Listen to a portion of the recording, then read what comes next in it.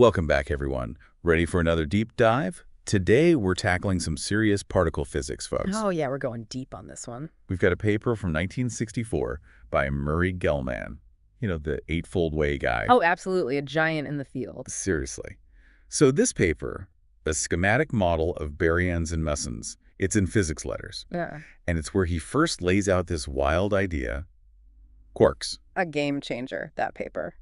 To really appreciate it, though, we got to rewind a bit, back to the 60s. Back when things were getting kind of crazy in particle physics, right? Totally. Physicists were discovering all these new particles left and right. It was a zoo. Gell-Mann, he was all about patterns, you know? Yeah, the eightfold way, organizing all those particles. Exactly.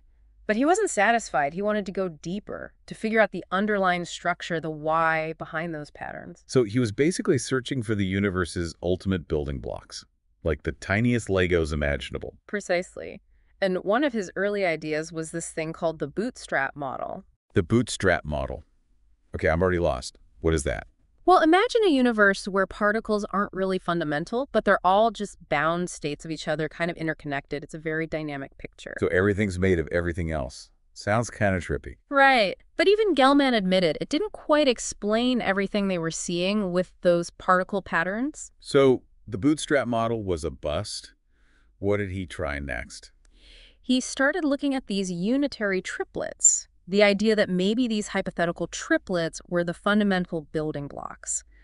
At first, he considered triplets with whole number charges, like you see with protons. Okay, so plus one charge makes sense. But something tells me that's not the whole story. You got it. That didn't quite fit with the data. Then came the real breakthrough. Ooh, I knew there was a but coming. Lay it on me. What was so groundbreaking about these triplets? He realized a more elegant solution involved triplets with fractional charges, and he called them quarks. He actually got the name from a line in Finnegan's Wake by James Joyce. Quarks. That's unexpected. But fractional charges? That sounds like breaking the rules of physics. It was a radical idea. No one had ever observed fractional charges before. So what were these rule-breaking quarks like, exactly? Well, Gell-Mann proposed they had some pretty unique characteristics. They have a spin of half, which is basically a measure of their intrinsic angular momentum.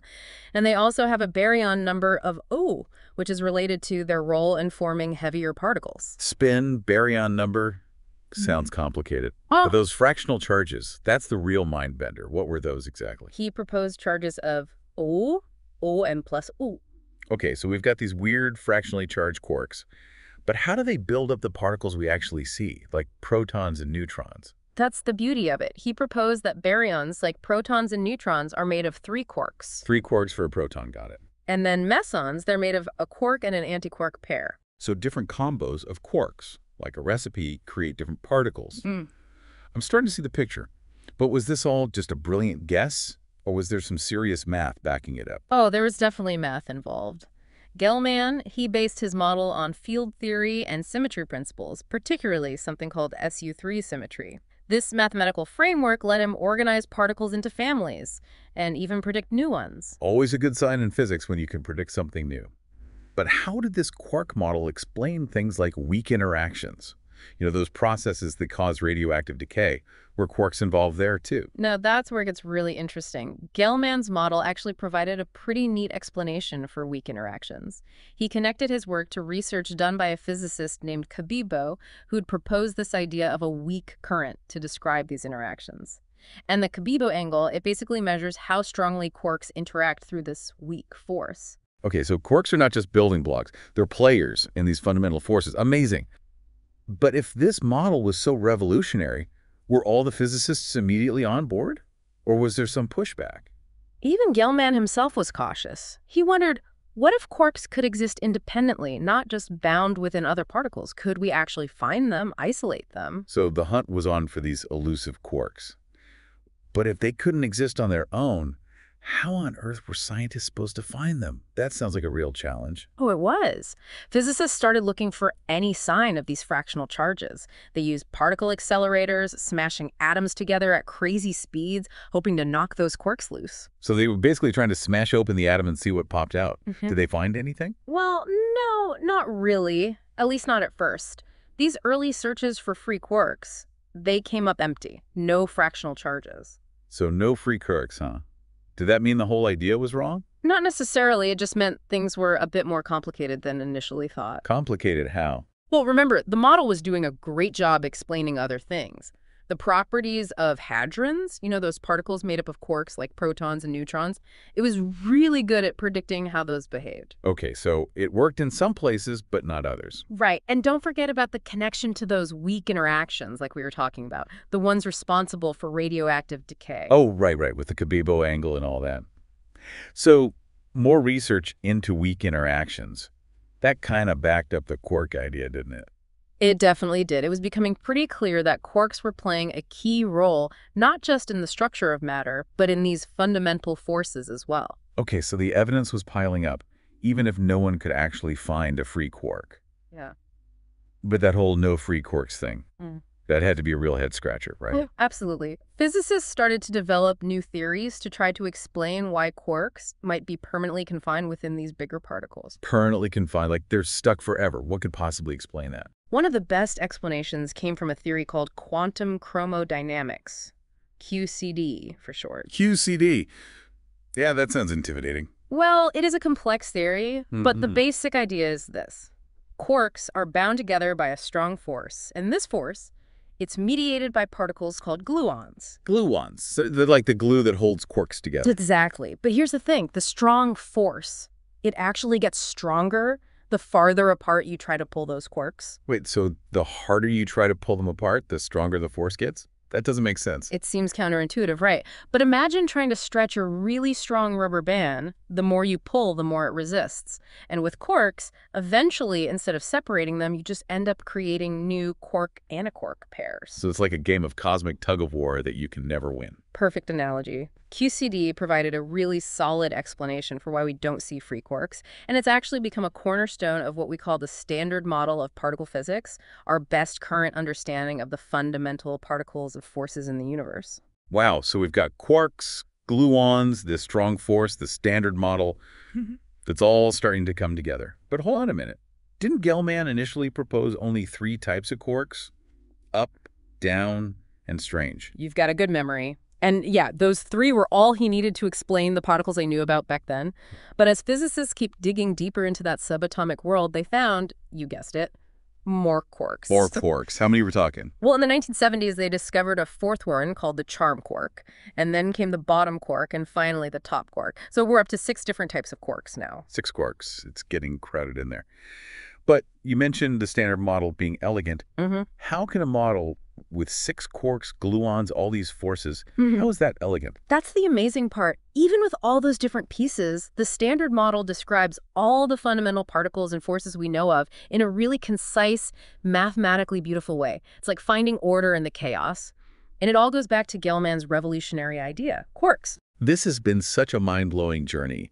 We've come a long way from a confusing jumble of particles to this elegant but still kind of mysterious world of quarks and the standard model. It really shows you the power of scientific curiosity, doesn't it? Absolutely. We started with a puzzle. Why do particles have these specific properties? And that led us to quarks, these tiny, confined building blocks. It's really changed how we understand the universe. But I have to admit, there's still a part of me that's a little hung up on this whole quark confinement thing. If we can never actually see them directly, how can we be absolutely sure they're real? That's a great question, and it really gets to the heart of how we think about scientific evidence, especially when we're dealing with something we can't directly observe. It's definitely hard to wrap my head around sometimes. It's like I can see a chair, touch a chair, but quarks, they're always locked up inside other particles. How do we really know they're not just some mathematical trick? It's more than just the math working out, though. Think of it this way. We can't see the wind directly, Right. but we know it's there. Because we can see leaves moving, feel it on our skin. Exactly. With quarks, it's kind of similar. We can't isolate them, but their existence explains so much of what we do observe. So we're looking at the effects, the things they cause, rather than the quarks themselves. Precisely. Remember all those particle patterns Gell-Mann was puzzling over? The quark model explains those beautifully, and it predicts how particles behave in those high-energy collisions we were talking about, the properties of atomic nuclei. things we can measure. And those predictions match up with what we see. They do. The model fits the data so well, it's hard to believe it's all just a coincidence. So it's like, if you've got a jigsaw puzzle and all the pieces fit perfectly together, that's pretty strong evidence, even if you can't see the picture on the box yet. That's a great analogy. It's indirect evidence, but it's incredibly strong. And the great thing about science is it's never set in stone. Right. If someone came up with a better model that explained everything without quarks, we'd have to reconsider. But for now, the quark model. It's the best we've got. Well, this has been an incredible deep dive. We started with a whole mess of particles, and we ended up in this elegant but still mysterious world of quarks, and the Standard Model really makes you appreciate the power of human curiosity, doesn't it? Absolutely. We started with this simple question. Why do particles have these specific properties? And that question led to this revolutionary idea. Quarks, these tiny confined building blocks, and the search to understand them. It's really changed how we see the universe. And it's not over yet, right? There's still so much more to learn about quarks and what they can tell us about the fundamental nature of reality. Exactly. Physicists are still exploring the implications of the quark model, looking for new particles, trying to understand the deepest levels of matter. Who knows what amazing discoveries are still out there? Maybe someday we'll even find a way to directly observe these elusive quarks. Now, that would be a game changer. But even without actually seeing them, the way they influence so much of what we know is incredible. I think a good question for our listeners to ponder is, if something can be so fundamental, yet forever hidden, what does that really tell us about how we define real? Yeah. What else might be out there influencing our universe in ways we haven't even begun to grasp? It's a great question, and it's that constant questioning, that drive to understand, that keeps science moving forward. It really does. Well, thanks for joining us on this journey into the heart of matter. And until next time, keep those minds curious.